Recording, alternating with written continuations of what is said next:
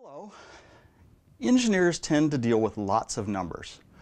For example, during tests of the Space Shuttle main engines, chamber pressure was typically measured at intervals of 0.02 seconds. During a 500-second test, this amounted to about 25,000 data points.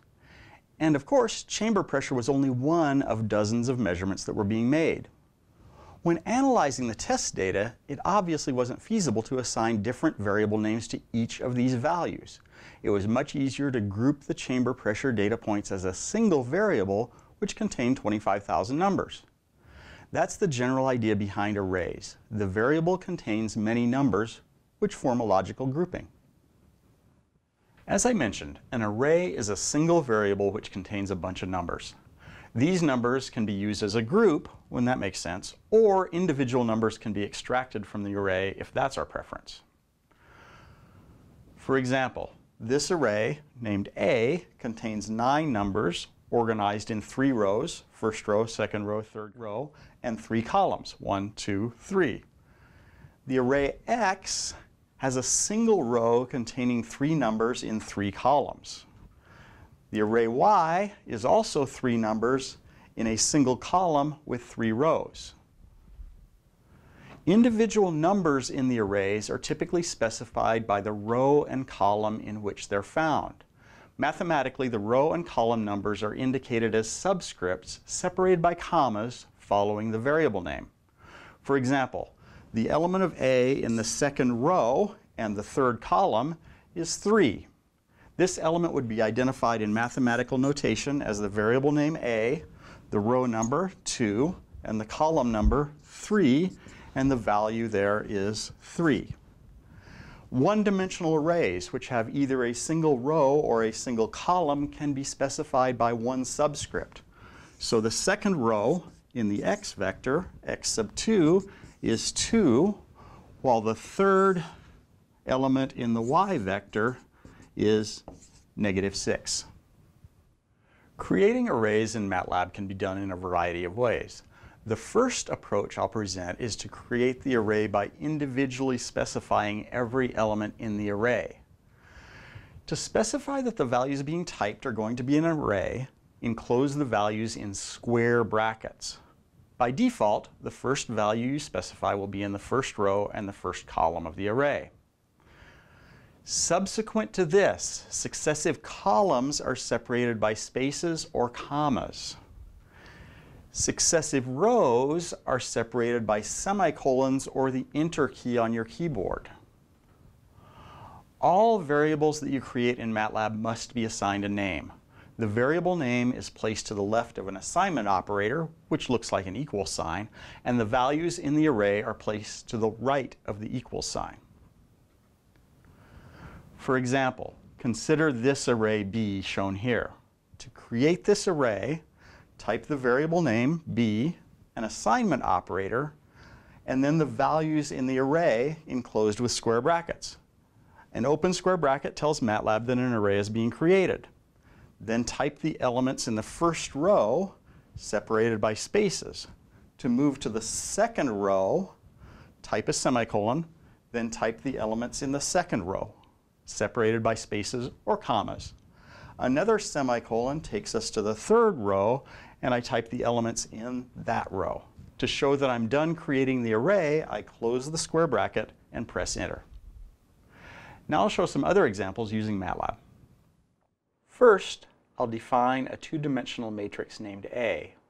So A equals an open square bracket, 1 space 2 space 3, a semicolon to move to the next row, 2 comma 5 space 6, a semicolon to move to the final row, 7 comma 8 comma 9.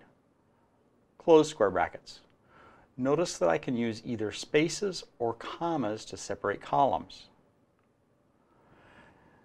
Now I'll create a row vector by defining B equals open square bracket 1 space 3 space 2 space 6 space 7. Close square brackets. Finally, I'll create a column vector, C equals, open square bracket, 4, semicolon, to move to the next row, 5, semicolon, 6, semicolon, 8, close square brackets. Of course, if you prefer, you can use the enter key to separate rows. Now type D equals, open square brackets, 0, space, 1, space, 0. I'll use an enter key now to move to the next row, 2, space, 1, space, 3. Now in this case, MATLAB doesn't execute any commands as a result of pressing the enter key, since I haven't closed the square brackets yet and MATLAB knows that I'm not done defining an array. Scalars can be defined as an array containing a single number. Type x equals, open square bracket, 4, close square bracket. In MATLAB, scalars are simply a special case of an array. However, if we define a scalar, the square brackets are optional. For example, typing y equals 7 works perfectly well. You can also define specific elements of an array by referencing the array element by its indices. As I previously mentioned, in typical mathematical array notation, the elements in an array are specified by the row and column numbers in that order of the element. This row-column combination are the indices of the element. The only difference between the mathematical notation and MATLAB's notation is that in MATLAB, the row and column numbers are placed in parentheses after the array name instead of using subscripts. The row and column numbers must be separated by a comma. Numbering of rows and columns always starts with 1. Elements of one-dimensional arrays can be addressed by a single number. If the array has a single column, use the row number. If the array has a single row, use the column number. I'll walk through a couple of examples here first, and then I'll do some demonstrations using MATLAB. First, suppose that this array already exists in the workspace. I want to assign values to specific locations in the array. For example, let's replace this 4 with a 7. That number is in the second row and the second column. The syntax to do that is to assign 7 to the element of B that's in the second row and the second column. Now that value is set to 7. None of the other elements are affected. To see what happens when we assign a value to an array location that doesn't exist, I'll assign the number 9 to the element in the third row and third column of the B matrix. B doesn't have 3 columns, so MATLAB creates the location and places a 9 there. MATLAB fills in the unspecified elements with zeros. Now I'll show some more examples of defining or creating specific elements of an array. I'm not going to use any of my previous arrays, so before I do anything else, I'll get rid of all those variables. The command clear space all clears all the variables out of the workspace. I'll check that with the who command. Now I'll create a couple of vectors. So x equals open square bracket 1 space 2 space 3 space 4 close square bracket. And a column vector y equals square bracket, -3, semicolon, -2, semicolon, -1, semicolon, 0, and close the square bracket. The third element of y can be retrieved by typing y of 3. I can change the second element of x by typing x of 2 equals, for example, 5. Notice that the elements of a one-dimensional array can be defined with a single index. It isn't necessary for us to keep track of whether the array is a row or a column. MATLAB does that for us. However, you can use 2 indexes if you prefer. For example, I can redefine the second element of x with the command x of 1, 2 equals -6. That's the element in the first row and the second column.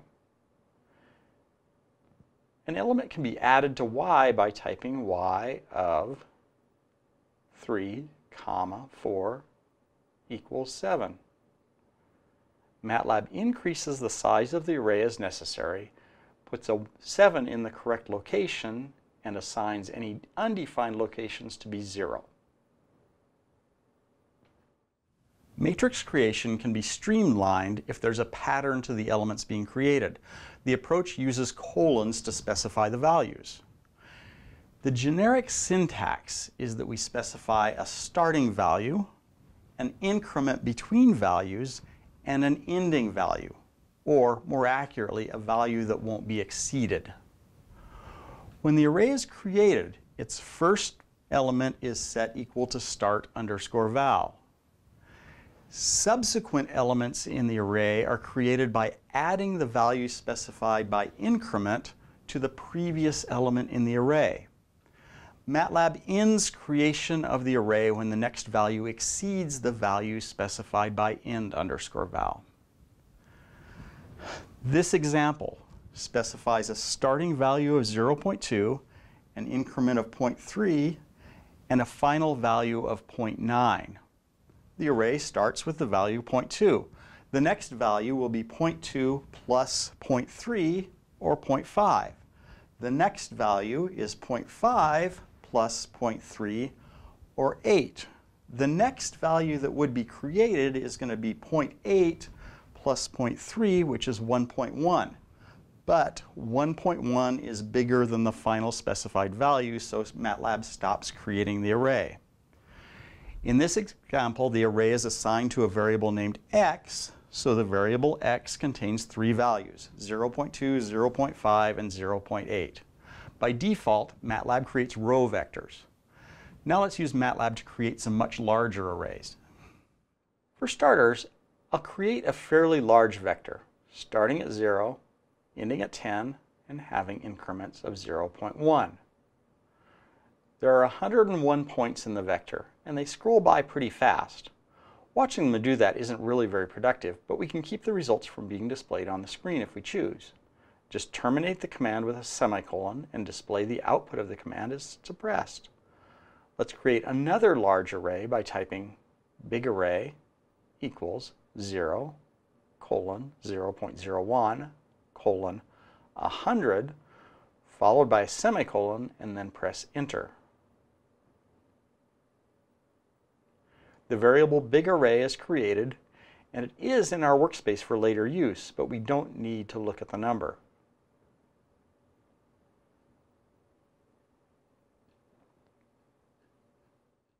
There are a variety of MATLAB functions which create arrays. I'll give a pretty short list here with very few details as to how they're used. If you know the function name, it's easy to find the appropriate syntax and how the command works using MATLAB's help files. Linspace creates a one-dimensional array of uniformly spaced values. Logspace creates, again, a one-dimensional array, but they are logarithmically spaced values. Zeros creates a two-dimensional array full of zeros. You give it the number of rows and the number of columns you want in the array, it does the rest. Ones creates a two-dimensional array of ones, similarly to the way zeros works. EYE creates an identity matrix. It has ones on the main diagonal and zeros off of the main diagonal. RAND and RAND-N create two-dimensional arrays of random numbers. RAND creates uniformly distributed numbers. RAND-N creates normally distributed random numbers. Again, once you know these command names, you can find out how to use them using MATLAB's help files. Arrays can be created to incorporate other arrays. You can use any combinations of the array creation approaches I've given you previously, as long as the dimensions of the arrays are consistent. For example, remember that commas or spaces are used to separate columns when defining an array element by element. Suppose I define an array A to be this and an array B to be this. Now I can define another array C in which the A and B arrays are separated by a space. The space, as usual, implies that the first and second sets of numbers form two sets of columns. Therefore, the resulting array is this. A is here, B is here. Alternately, you can create an array D in which the A and B arrays are separated by a semicolon. The semicolon is used to separate rows. So the array A forms the first set of rows of D, and B forms the second set of rows of D. The resulting array is this. It has 2 columns, 4 rows. Here's A, here's B. The process of combining arrays in this way is called concatenation. There's a MATLAB command, cat, which can be used to concatenate arrays as well. I'm not going to illustrate use of this command. You should be able to figure out how it works from my examples above and MATLAB's help files. Now I'll do a couple of examples that use both the built-in functions and concatenation. First, I'll create an array with 2 rows and 3 columns by typing A equals, open square bracket, 0 space 1 space 2, a semicolon to move to the next row, 3 space 4 space 5, and close the square brackets. Now I'll use the ones command to create an array of ones with 2 rows and 2 columns by typing C equals ones of 2, 2, where the first argument is the number of rows and the second argument is the number of columns. I'll also create an array of zeros with 2 rows and 3 columns by typing D equals zeros of 2, 3. I can concatenate the array of ones as additional columns to the A array by typing open square bracket A, comma, C, close square bracket. The comma implies that the columns of A are added as an additional columns to the array C.